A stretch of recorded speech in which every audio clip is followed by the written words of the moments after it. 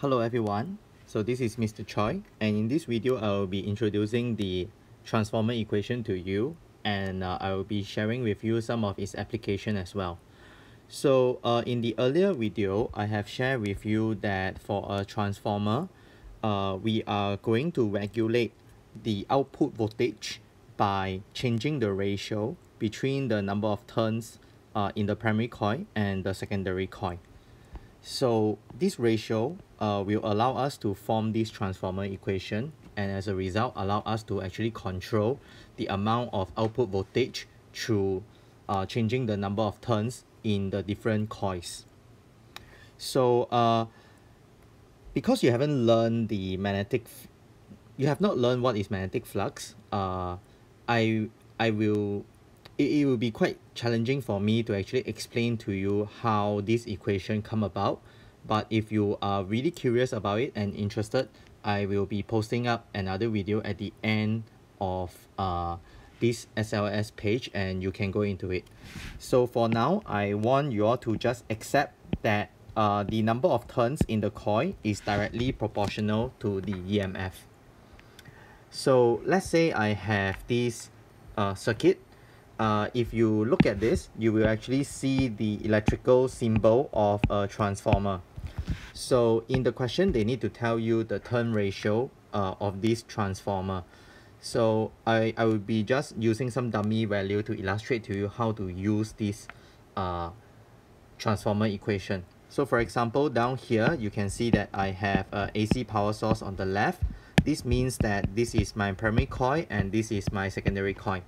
So in the question, they will need to give you some information about the number of turns in the coil.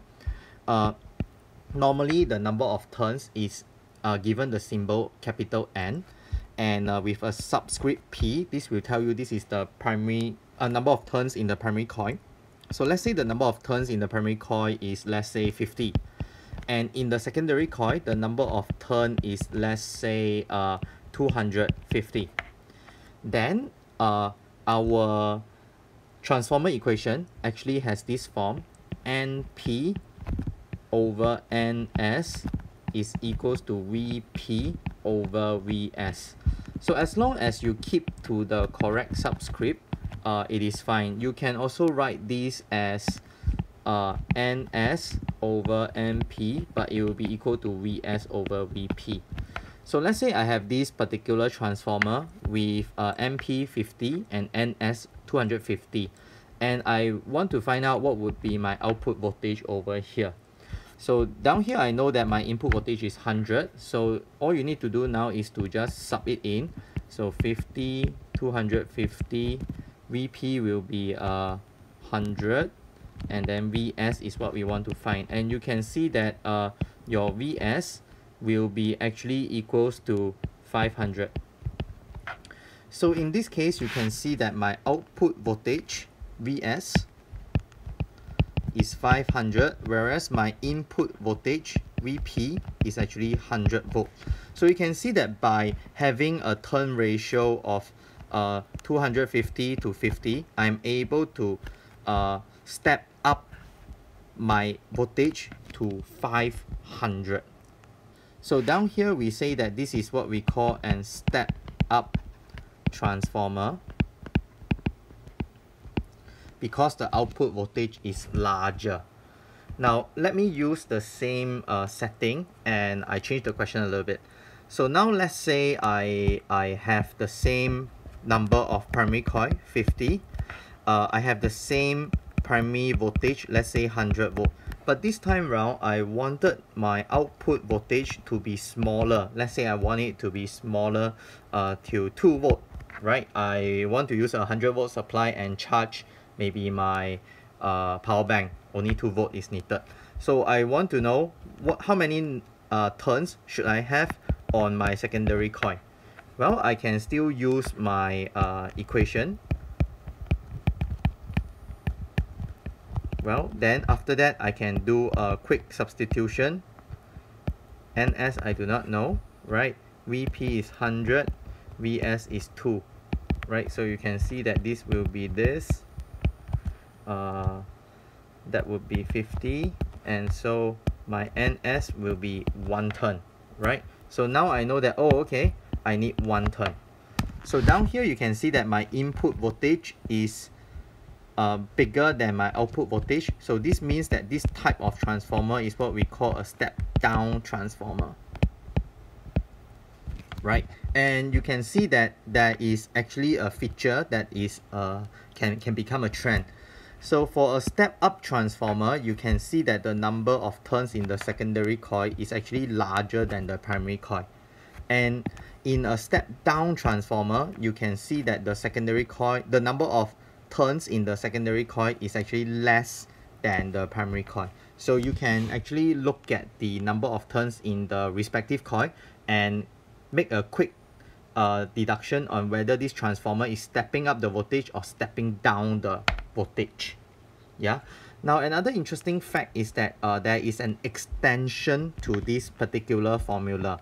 So this extension is how about if I want to find the current, right, in the secondary coil? Yeah. For this, right, you need to first understand what is called an ideal transformer. So for this particular ideal transformer, right, what we are saying is that the power in the primary coil should be completely transferred to the power of secondary coil.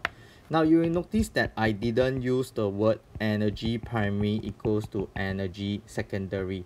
The reason is because of Faraday's law. Because Faraday's law deal with the rate of change. So because of that, I have to use power instead. And the power is actually given by the formula P equals to VI, right? So actually I can expand this equality and turn it into V primary times I primary equals to V secondary times I secondary. And you can see that if I rearrange the form, I will be able to get something like this. Oops, sorry. I will be able to get something like this. So if now I combine this equation with this equation, I can see that NS over NP is equals to VS over VP, which means that it is equals to IP versus IS. So actually this equation can be branched out, well, into two equations. So you can use the turn ratio to deduce the ratio between the voltage across the respective secondary and primary coil, and you can also use the turn ratio to actually deduce the ratio between the current in the respective coil.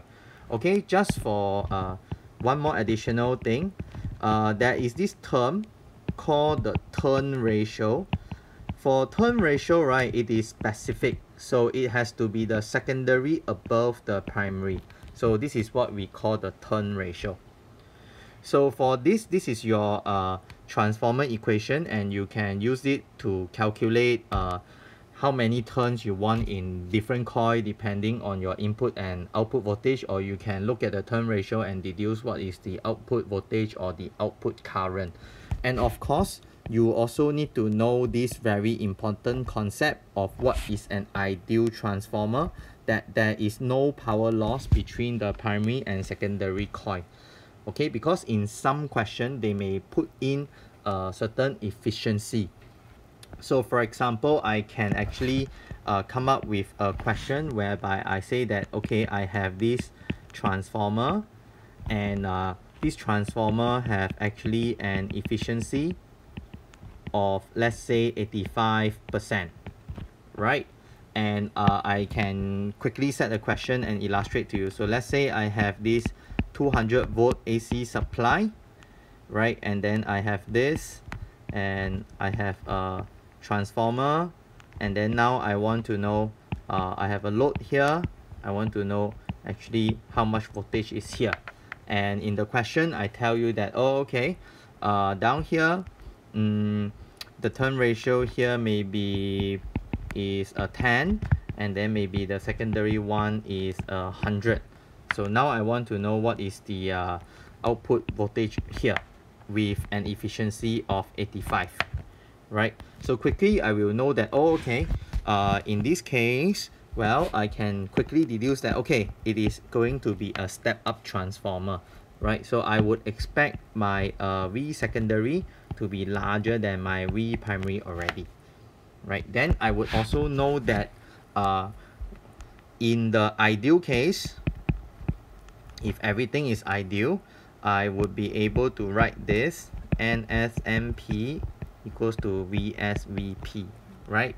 So this will give me 100 over 10, and then this will give me VS over 200. So ideally, I should have a voltage of 2000 volt. But now I am running at 85% efficiency, meaning that will I get a 100% transfer? No, right? So because of that, I would then need 200 volt times 85% to actually get my final answer. Okay? So in this video, let me summarize what are the things you have learned. Number one is that you need to know that there is this thing called the transformer equation. You also need to know that this transformer equation can be expanded, and it can have two forms. Just be very careful when it is number of turns to voltage. It will be NS on top, VS on top, MP below, VP below. But when you want to equate it to the ratio of current, then the S and P will flip, right? Another thing is that you also need to know what is an ideal transformer. It means that the power transfer between primary and secondary is 100%, and as a result, it means that some question can give you a certain efficiency, and you should know how to deal with it.